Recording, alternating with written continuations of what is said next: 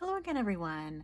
Today I'm going to be doing a follow-up on a video I did earlier this week on beam paints.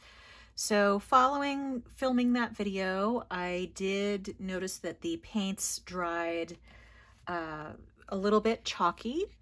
So these are the swatches that I did earlier in the week on the white paper. So they did dry a little bit chalky, which is generally something that I associate with gouache, and they dried very fast as well. But I also wanted to try them on black paper because when I went back and looked at the website listing, they said that these colors would actually be suitable and very good for black paper.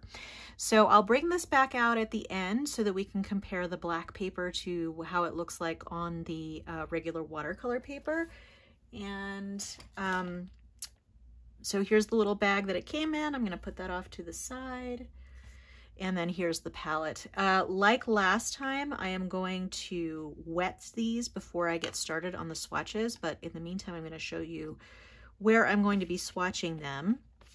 So this is my all black Chic Sparrow notebook. I'll put a link to the video where I go through the setup of this, but basically I have put watercolor swatches in here that are suitable for black paper. This is not black watercolor paper, so we may get a little bit of a different result than we would on black watercolor specific paper. But it still should show up there, and let's see how it works.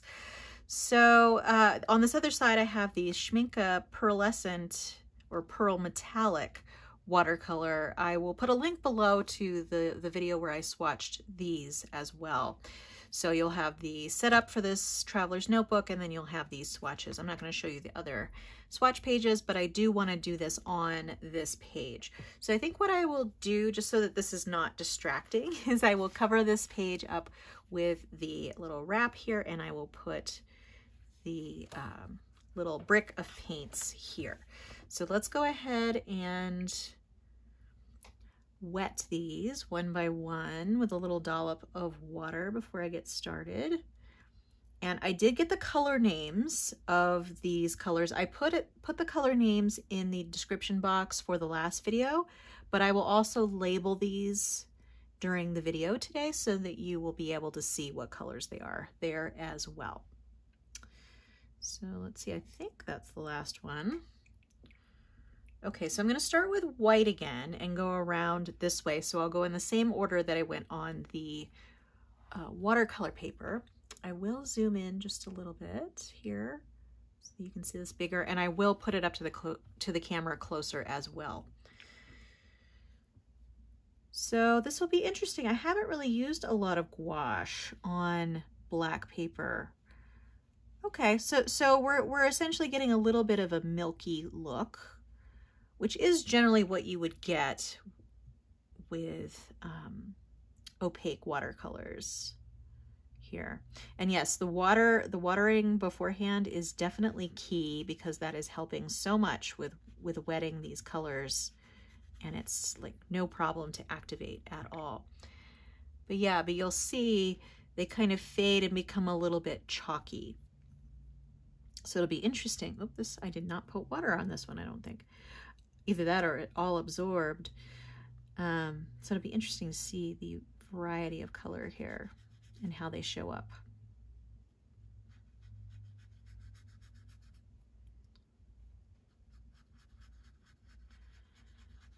And obviously if you make your brush less wet and try to get more pigment, it will show up a little bit more opaquely on the paper. So I am using a little bit of water on my brush, so you can always play with that and see, you know, how opaque the color is given how much water you include. And gouache is not necessarily my normal medium. I'm normally working with regular watercolor where more water is always encouraged, if not sort of the correct way to use regular watercolor. Okay.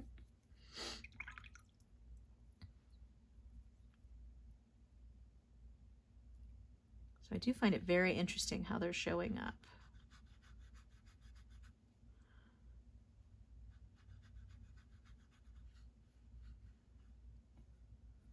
And you could make it really, really concentrated and use these with a dip pen. You could do that with watercolor as well, but this might work better on black paper.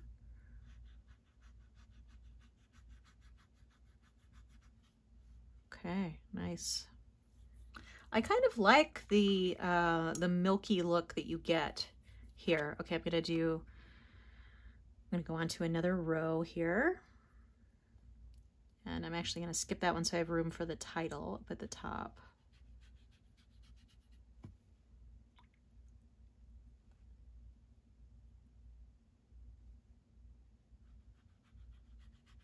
Blue actually shows up quite well.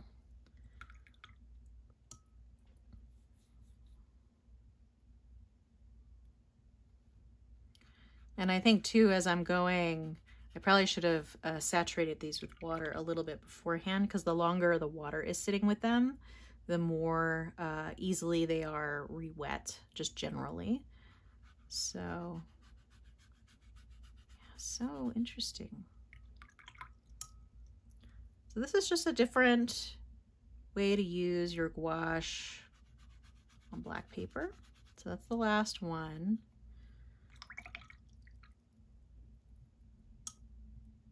Okay.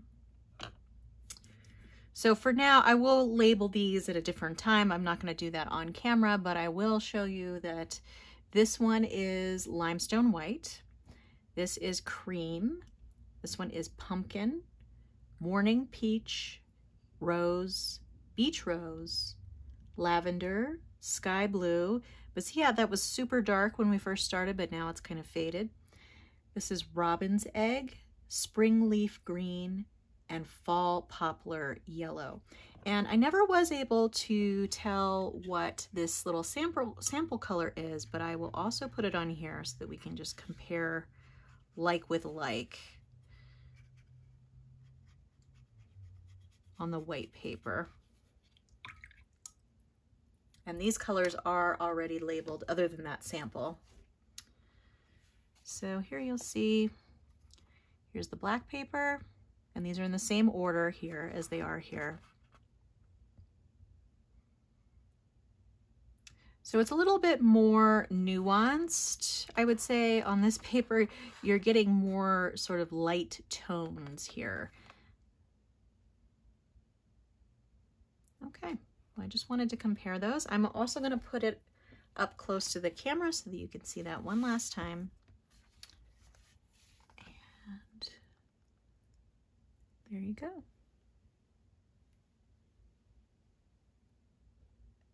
All right, that's all I had for you today. Feel free to like and/or subscribe, and I hope to see you next time. But in the meantime, have a great day. Thanks so much. Bye.